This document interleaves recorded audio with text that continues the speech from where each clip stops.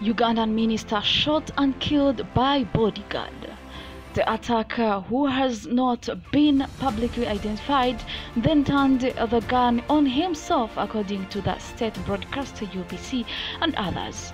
The victim, Charles Engola, served in the government of President Yoweri Museveni as the junior minister in charge of labor. He was a retired army colonel.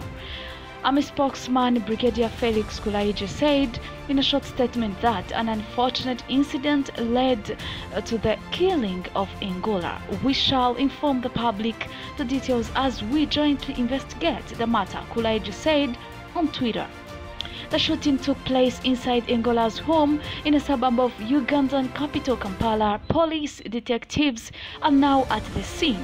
The motive was not immediately clear, but the local press said there had been an apparent dispute over the guard's wages. Witnesses claim that the soldier was yelling that he had not been paid for a long time despite working for a minister, the online newspaper said. The incident is likely to create shockwaves in a country where other high-profile officials have been killed in gun attacks over the years.